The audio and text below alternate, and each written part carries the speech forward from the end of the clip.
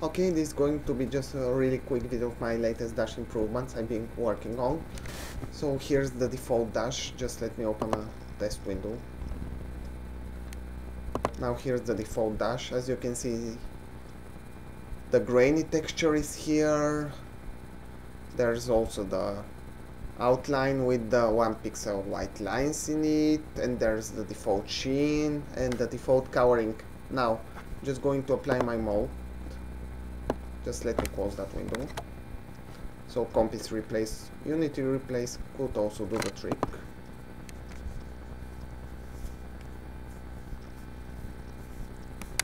Okay, and here's the Dash after my improvements. As you can see, there's no more grainy texture. It's smooth now.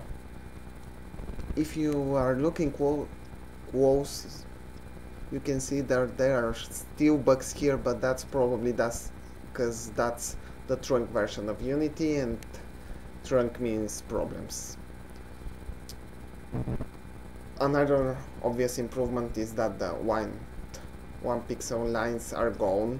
The sheen has been changed. There's coloring, there's lighting effects here and here and here, and the rest of the Dash is much darker. And there's also a performance improvement. I'm using indexed PNGs and some ugly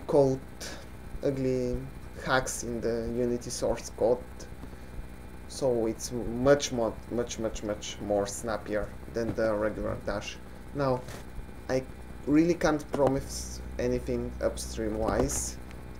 I've never talked with the design team about that, and I heard that they are the Mobile World Congress, so they should be back at Monday.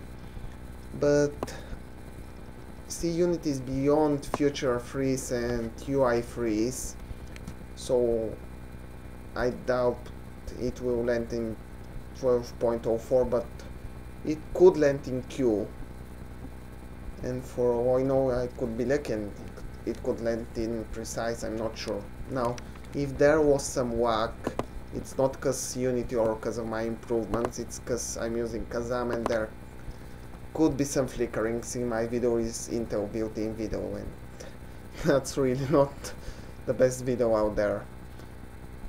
And that's pretty much it. And if you have questions, just ping me here or here, not in the screencast, just ping me on Google Talk or Google Plus or Twitter or IRC or email or Launchpad or whatever.